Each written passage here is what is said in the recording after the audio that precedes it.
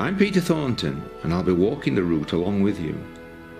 Aerial photography with Mark Sykes will provide you with a fantastic picturesque view of many of the villages of Calderdale.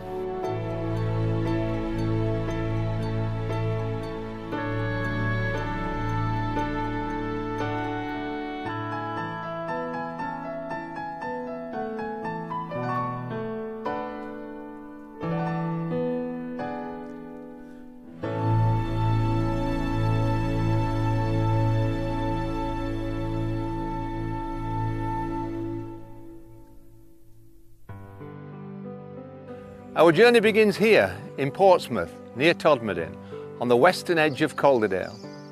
Let's take a look at the village.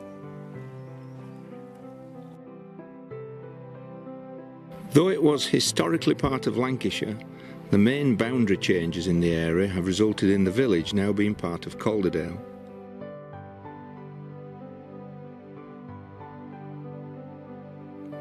Farming and cottage handloom weaving had been the industry of the area in the early days before the railway arrived in the valley, and a railway station was opened in 1849, closing in 1958. Several cotton mills were built in Portsmouth to use the cotton brought by the railways, and the population expanded hugely. Sitting on top of Studley Pike, a 1,300 feet high hill, the monument was designed in 1854 by local architect James Green and completed in 1856 at the end of the Crimean War.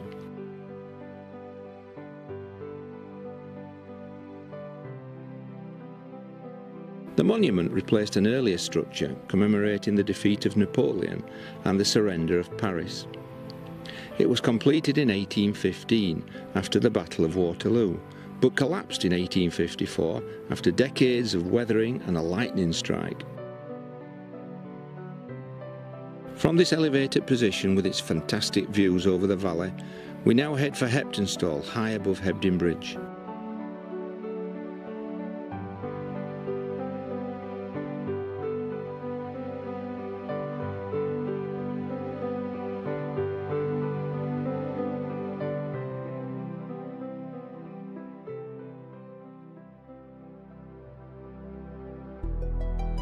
Set on top of the hill, hundreds of feet above Hebden Bridge, Heptonstall is one of the most historic villages in Yorkshire, beguiling the visitor with its quiet charm.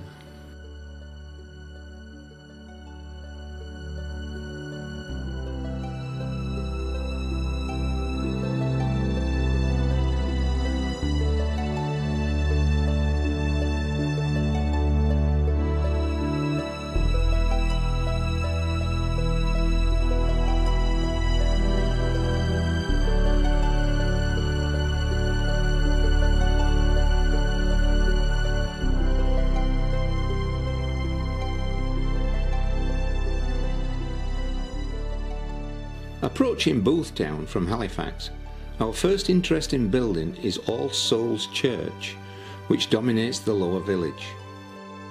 Standing in a prominent position, set into a hillside, its steeply sloping site gives the church a commanding position overlooking the town.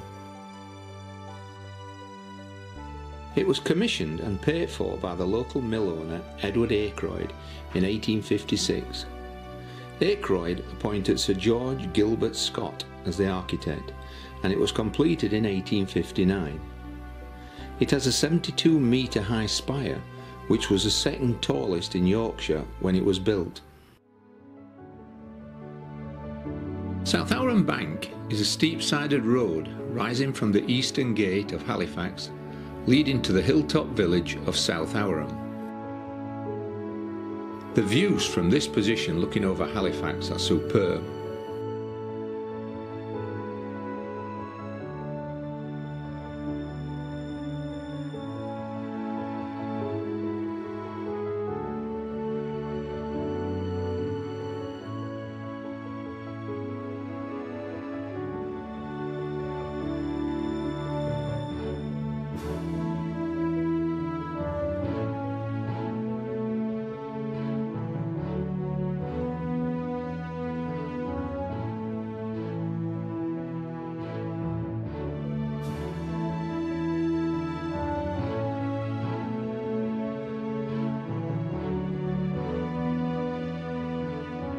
Crossing the Shibden Valley with its hall and grounds below, which have been famous in the Gentleman Jack series on TV, we now head for North Ourham.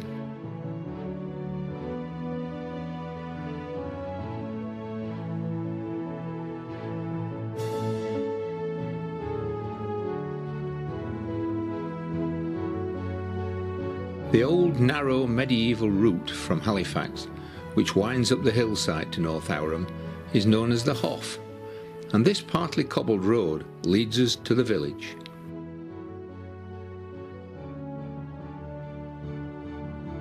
Town Gate is the oldest part of the village, situated on the old road to Bradford.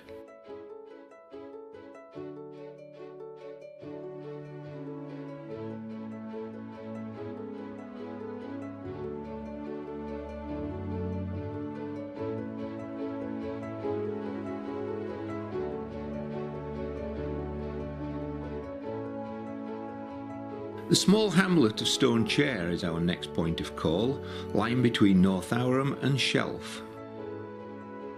It is named possibly from a structure found by the old Turnpike Road. The original stone chair was erected in 1737, but the present structure, a Grade II listed monument, dates from 1891. It was used as a resting place for people waiting for stagecoaches, like this. Well, that's it.